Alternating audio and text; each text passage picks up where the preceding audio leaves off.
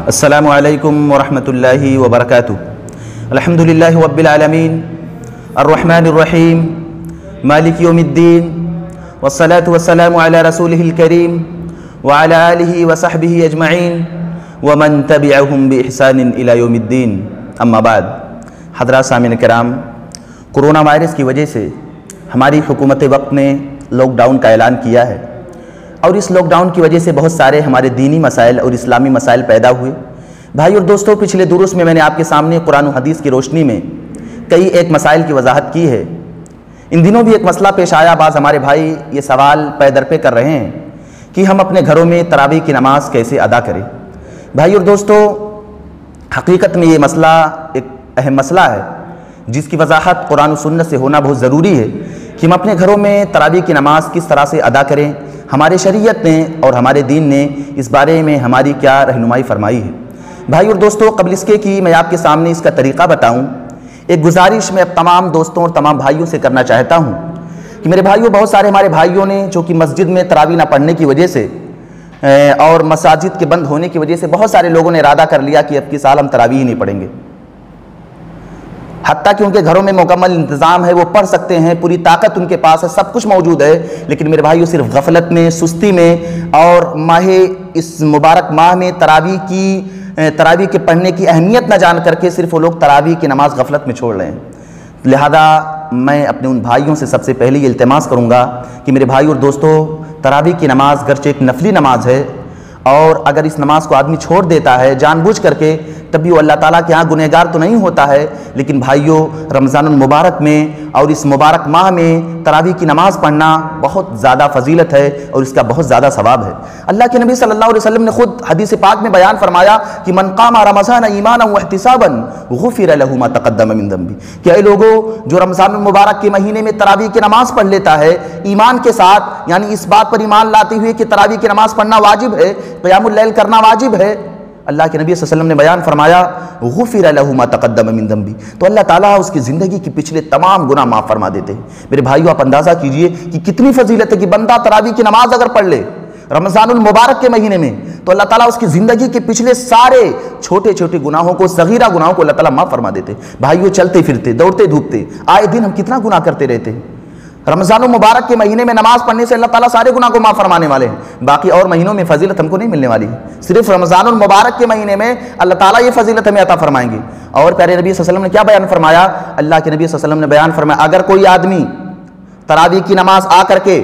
ایک امام کے پیچھے پڑھتا ہے اور جب تک امام اپنی نماز کو مکمل نہیں کرتا، یعنی جب تک امام نماز سے فارغ نہیں ہوتا تب تک وہ بھی اپنی نماز سے فارغ نہیں ہوتا، یعنی آخر تک امام کے ساتھ نماز پڑھتا ہے، تو اللہ کے نبی صلی اللہ علیہ وسلم نے بیان فرمایا اس کے لیے پوری رات قیام اللیل کا ثواب اللہ تعالیٰ لکھ دیتے ہیں، یعنی وہ گویا کہ پوری رات تراویح کی نماز پڑھ رہا، پوری رات قیام اللیل کر رہا۔ یہ اتنی بڑی فضیلت ہے میرے بھائی اور دوستو، ہم اپنی غفلت، اپنی سستی اور اپنے لا علمی کی وجہ سے قطعاً اس تراویح کی نماز کو نہ چھوڑیں اور قطعاً اپنا یہ ارادہ بدلیں، اور ہم یہ یقین کر لیں کہ انشاءاللہ تعالیٰ ہمیں پورا رمضان تراویح کی نماز پڑھنا ہے۔ ایک اہم بات یہ بھی میرے بھائیوں کہ آج ہمارے پاس ایک شرعی عذر ہے، ایک شرعی عذر ہے، ہمارے پاس ایک رکاوٹ ہے، شرعی رکاوٹ ہے، جس کی وجہ سے ہم مسجدوں میں حاضر نہیں ہو سکتے ہیں،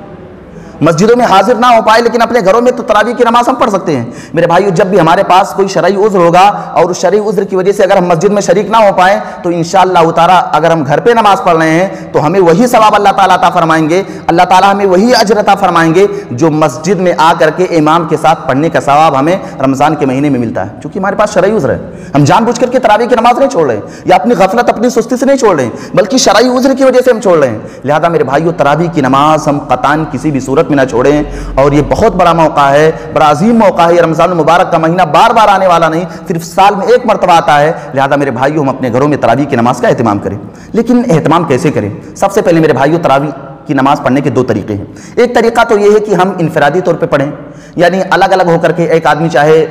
جب اس کا دل کہے پڑھ لیا کرے نماز، لیکن ایک طریقہ یہ بھی ہے کہ ہم جماعت سے نماز پڑھیں، تراویح کی نماز کو جماعت سے پڑھیں، اور جماعت سے تراویح کی نماز پڑھنا یہ افضل ہے، بہتر ہے، پیارے نبی صلی اللہ علیہ وسلم کی سنت ہے، اللہ کے نبی صلی اللہ علیہ وسلم نے اس کی ترغیب دلائی ہے۔ لہذا ہمیں اپنے گھروں میں جماعت کے ساتھ تراویح کی نماز کا اہتمام کرنا چاہیے، اپنے بچوں کے ساتھ، اپنی بیویوں کے ساتھ، اپنی ماں اور باپ کے ساتھ، اپنی بہنوں کے ساتھ، سارے لوگ جمع ہوں اور تراویح کی نماز ادا فرمائیں۔ تراویح کی نماز ادا کرنے کا طریقہ یہ ہوگا کہ اگر ایک آدمی نماز ادا کر رہا ہے تب تو کوئی مسئلہ نہیں ہو، اکیلے کھڑا ہو کر کے نماز ادا کرے گا۔ اگر دو مرد ہیں تو جو دوسرا مرد ہوگا وہ امام کے دائیں طرف کھڑا ہوگا اور امام بائیں طرف کھڑا ہوگا۔ اگر تین لوگ ہیں تو دو لوگ پیچھے ہوں گے اور ایک آدمی آگے ہو کر کے امامت کرائے گا۔ اور اس طرح سے میرے بھائیو اگر عورتیں ہیں تو عورتوں کی الگ صف لگے گی اور مردوں کی الگ صف لگے گی، اس طرح سے کہ مرد اکیلے ایک صف میں ہوگا اور عورتیں دوسری صف میں ہوں گی۔ یہ کسی بھی صورت میں جائز نہیں ہے کہ عورتیں بھی مردوں کے ساتھ کھڑی ہو کر کے نماز پڑھیں، چاہے جو بھی ہوں،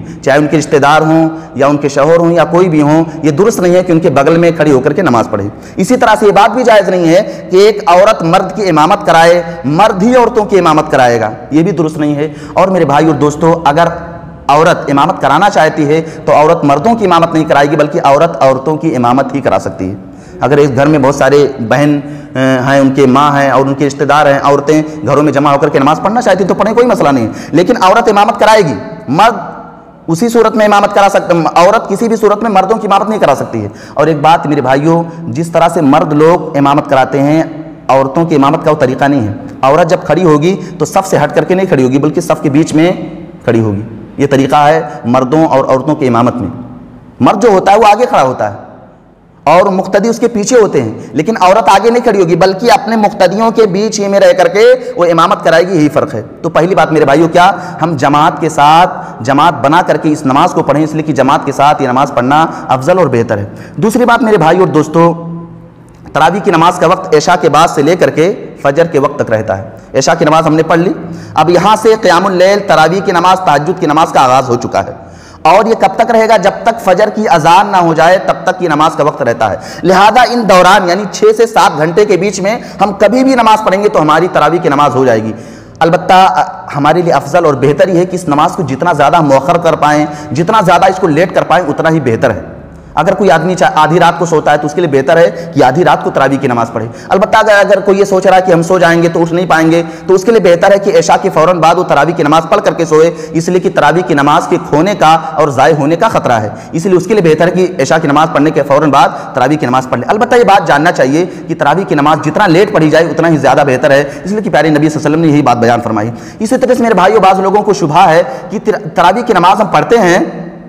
تو تراویح کی نماز میں ہمیں بہت کم صورتیں یاد ہیں، 2 صورتیں، 4 صورتیں، 5 صورتیں یاد ہیں، تو ہم تراویح کی نماز کیسے پڑھیں؟ بعض لوگوں کو شبہ ہے، وہ یہ سوچتے ہیں کہ ہمیں تو 10 پارہ 15 پارہ قرآن نہیں یاد، لہٰذا ہم کیسے پڑھیں؟ میرے بھائی اور دوستو، تراویح کی نماز میں قرآن ختم کرنا ضروری نہیں ہے، یا یہ ضروری نہیں کہ آپ بھی بہت لمبی لمبی صورتیں پڑھیں۔ اگر آپ کو صرف ایک صورت یاد ہے، میں 5-10 صورتوں کی بات نہیں کر رہا ہوں، اگر صرف آپ کو ایک ہی صورت یاد ہے قل هو اللہ احد، تو 8 رکعت میں بلکہ 11 رکعت تراویح میں آپ صرف قل اللہ احد پڑھ کر کے اپنی تراویح کی نماز پڑھ سکتے، کوئی حرج کی بات نہیں ہے۔ اگر آپ کو وہی صورت 10 مرتبہ ایک رکعت میں دہرانا ہے تب بھی میرے بھائیو آپ قل اللہ احد کو بار بار دہرا کے پڑھیے، لیکن تراویح کی نماز قطعاً مت چھوڑیے اس چیز کا بہانہ بنا کر کے مجھے قرآن نہیں یاد ہے، میں کیسے تراویح پڑھوں گا، صرف چھوٹی چھوٹی صورتیں یاد ہے۔ میرے بھائیو آپ کو 5 صورت یاد ہے، 10 صورت یاد ہے، اسی کو بنیاد بنا کر کے آپ تراویح کی نماز پڑھیے، لیکن تراویح کی نماز قطعاً مت چھوڑیے۔ ایک بات اور میرے بھائیو کہ بعض سارے لوگ یہ سمجھتے ہیں کہ ہم لوگ وطر پڑھیں گے، وطر میں مجھے قنوت وطر بھی نہیں یاد ہے، قنوت وطر کی جو دعا ہوتی ہے وہ دعا بھی نہیں یاد ہے، تو لہذا کیا ہم قنوت وطر پڑھ سکتے ہیں؟ میرے بھائیو، وطر کی نماز میں قنوت وطر کی جو دعا ہے، اللہم اہدنی فیمن ہدیت وعافنی فیمن عافیت وتولنی فیمن تولیت وبارک لی فیما اعطیت وقنی شر ما قضیت فإنک تقضی ولا یقضی علیک انہ لا یذل من والیت ولا یعز من عادیت تبارک ربنا وتعالیت۔ یہ جو دعا ہے پیارے نبی صلی اللہ علیہ وسلم نے جو حضرت حسن بن علی کو سکھائی تھی، اس کا پڑھنا واجب اور ضروری نہیں ہے۔ یہ ضروری نہیں کہ اگر آدمی اس دعا کو پڑھے گا تبھی اس کی وطر کی نماز ہوگی، بلکہ اگر اس دعا کو نہ پڑھے تب بھی اس کی نماز ہو جائے گی، اور اس میں کوئی حرج کی بات نہیں۔ جس کو یاد ہے وہ پڑھے، جس کو نہ یاد ہے انشاءاللہ تعالیٰ وہ نہ پڑھے، کوئی حرج کی بات نہیں ہے۔ لہذا اس کو بنیاد بنا کر کے ہم سوچیں تراویح کی نماز نہیں پڑھیں گے اس لیے کہ مجھے قنوت وطری نہیں یاد ہے اور وطر کی دعا ہی نہیں یاد ہے، لہذا ہم نہیں پڑھیں گے۔ میرے بھائیو، یہ ساری بات غلط ہے اور لا علمی کا نتیجہ ہے۔ ایک اہم بات میرے بھائیو، کچھ لوگ ہمارے بھائی ایسے ہیں جو یہ سوچتے ہیں کہ ہم اپنی نماز کو لمبی بنائیں، اپنے قیام اللیل کو لمبا کریں، ہم تراویح کی نماز لمبی پڑھیں، آدھا گھنٹہ 1 گھنٹہ پڑھیں، لیکن ان کو قرآن تو آتا نہیں، لہذا وہ کیا کرے؟ میرے بھائیو، اس کے لیے ہماری شریعت نے ایک آپشن ہمیں دیا ہے کہ قرآن کو اور مصحف کو دیکھ کر کے ہم پڑھ سکتے ہیں۔ قرآن کو اور مصحف کو دیکھ کر کے بھی ہم پڑھ سکتے ہیں انشاءاللہ تعالیٰ، اس میں کوئی حرج نہیں ہے۔ بخاری کی صحیح روایت ہے، تعلیقاً امام بخاری رحمۃ اللہ نے اس روایت کو ذکر فرمایا ہے کہ حضرت عائشہ رضی اللہ تعالیٰ عنہ کے غلام تھے جن کا نام تھا حضرت ذکوان رضی اللہ تعالیٰ عنہ، اور میرے بھائیو حضرت عائشہ رضی اللہ تعالیٰ عنہ ان کو حکم دیتی تھیں، وہ عورتوں کی امامت کرتے تھے اور قرآن کو دیکھ دیکھ کر کے پڑھا کرتے تھے۔ لہذا پتہ یہ چلا کہ اگر ہم اپنی تراویح کی نماز کو لمبا کرنا چاہتے ہیں اور بہت لمبا کرنا چاہتے ہیں تو قرآن کو ہم دیکھ کر کے پڑھ سکتے ہیں، چاہے موبائل سے دیکھ کر کے پڑھیں یا مصحف کو دیکھ کر کے پڑھیں، انشاءاللہ تعالیٰ اس میں کوئی حرج کی بات نہیں ہے۔ لیکن میرے بھائیو ہم تراویح کی نماز کو مت چھوڑیں۔ آخر میں پھر آپ سے میں گزارش کروں گا کہ تراویح کی نماز کا اپنے گھروں میں اہتمام کریں اور سنت کے مطابق کریں، جماعت بنا کر کے کریں، اس طریقے پر کریں جس طریقے پر پیارے نبی صلی اللہ علیہ وسلم نے ہماری رہنمائی فرمائی ہے۔ آخر میں اللہ سے دعا ہے کہ اللہ تعالیٰ تو ہمیں اس کا اہتمام کرنے کی توفیق عطا فرما، آمین۔ وآخر دعوانا ان الحمد للہ رب العالمین۔